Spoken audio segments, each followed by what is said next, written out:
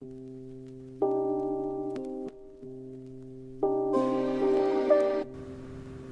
no secret that my stance on DACs is, how shall we say, controversial. Or maybe it's not, but that's not really the issue. The Chinaman is not the issue here!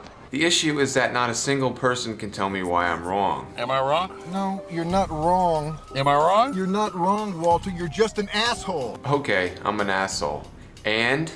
If you can't tell me what specifically about a DAC makes it sound different from another one, then you have no argument. I've discussed my stance for the better part of 6 years now. It's not on me to explain anything. It's on the people who attack me to specifically state what their case is, because from where I sit, you don't have one. But just to humor you, I'll start by saying that a DAC is a digital to analog converter. It's meant to do a job, specifically to convert information. More specifically, to convert the ones and zeros that your computer understands, binary information, into language that you understand, analog. And that's it. A DAC is either engineered with a low output impedance or it's not. Meaning that yes, there is a such thing as a DAC being designed to portray music in an honest light. i.e. it's considered neutral if it has a low output impedance. But it does not make the headphone or music sound any specific way. Any sound differences heard are completely the result of the source/recording first, and the headphones, speakers, or monitors second.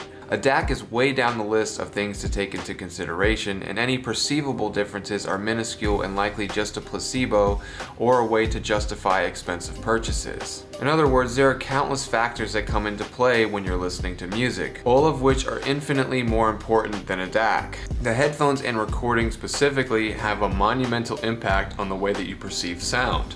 Generally, the better your headphones are, the more likely it is that you'll be able to perceive subtle differences in the way an artist engineered a track. But to say that a DAC or amp has a huge effect on these things is disingenuous to say the least. My question for those who make these outlandish claims is, what is it that you think you're hearing? Because not once has a single person who has ever attacked me over this been able to articulate what it is that's radically different from DAC to DAC. And the irony of people telling me my hearing is damaged are likely the same ones jacking up the volume on their 50-watt DAC and then complaining that it's not loud enough.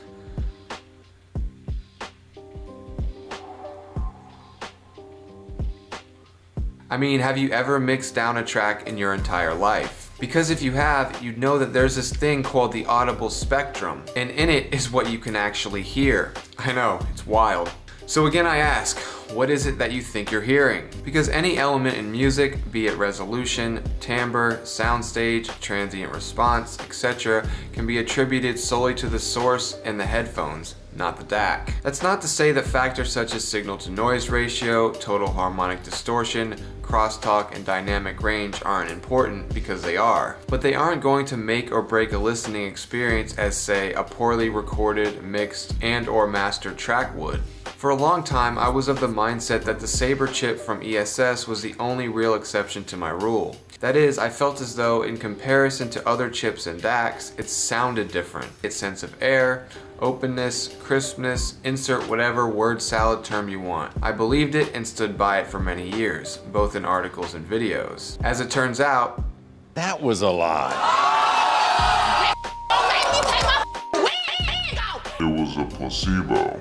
upon receiving a couple of nasty comments on my Q15 article, I decided to reach out to John Sieber over at JDS Labs, an electrical engineer who designs, manufactures, and sells DACs for a living. John and I have been in close contact for a while, and I have the utmost respect for him, his business, and his ethos. It's what inspired me to write my own. In a nutshell, I asked him to honestly tell me one way or another, and if I'm wrong, I'm wrong. Here's what he had to say. Stu, I agree. As long as DACs are tuned to be linear and free of distortion, in other words, SINAD, signal to noise and distortion is greater than 90 decibels, there is no audible difference between AKM, ESS, Cirrus, TI chips at identical signal levels. RME must hold the same stance as they freely swap chips without bothering to rename their products. If you are unaware, SINAD measures the quality of a signal by comparing the strength of the desired signal to the combined influence of noise and distortion. When it's greater than 90 decibels, it indicates that the signal is significantly stronger than the noise and distortion present in the system, suggesting high fidelity and clarity in audio or radio frequency transmission. This level of SINAD is commonly sought after in audio equipment and communication systems for optimal performance and minimal interference. My job would be far easier if differences existed. Swap chips and sell more. The market might even be larger." End quote. Larger? It's already about the size of all the continents put together. He goes on to say, "For every audiophile claiming to hear differences between DACs, there are more folks insisting audiophiles are f***ing insane." And he didn't drop the F-bomb. I did. "There is no convincing average consumers that DACs matter. Different signal levels lead to audible differences."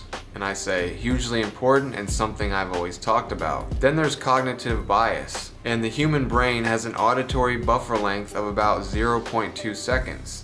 Good luck turning a DAC on in this time frame, and never mind having the mental capacity to accurately compare sonic differences between two similar DACs. Well.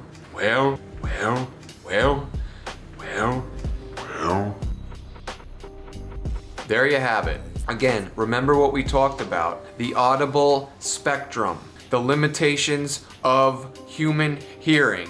I don't know how many times and ways I have to say this before it sinks in for you fucking audiophiles out there. Just take it easy, man. Perfectly calm, dude. Yeah, waving the fucking gun around? Calmer than you are. And the same audiophiles harping on audible differences in DACs are the same ones claiming they can hear a fire ant taking a dump in Africa. And you thought I was going to talk about them hearing the grass grow. Well, I wasn't. And even if you somehow comment that John is wrong, guess what? I don't give a shit, and I won't reply. So don't waste your time. It's so fun. John goes on to say, "An old Headfire reviewer requested a sample Atom Amp 2 several weeks ago. After receiving Atom 2, he emailed a series of claims convinced it sounded less detailed, but more powerful than his previous Atom Amp Plus. He almost had me convinced with his lengthy prose. Maybe this audiophile was onto something, I thought. He shared a downloadable copy of his exact FLAC album and urged me to listen to a specific track with the HE6 SE V2s. Our team volume matched 2 amps and arranged an A/B test rig with cables so confusing that no one knew which amp was A and which one was B. We toggled back and forth. Absolutely no audible difference. I couldn't even hear when the switch was flipped. This character later revealed he was listening with a topping DAC paired with an Atom Amp Plus at high gain and Atom Amp 2 at low gain. Of course, the louder one sounded more detailed." I share this story with you because this is the type of person who believes that DACs sound different. He claimed that our listening must be flawed because we're not using his preferred reference DAC. Never heard that one before.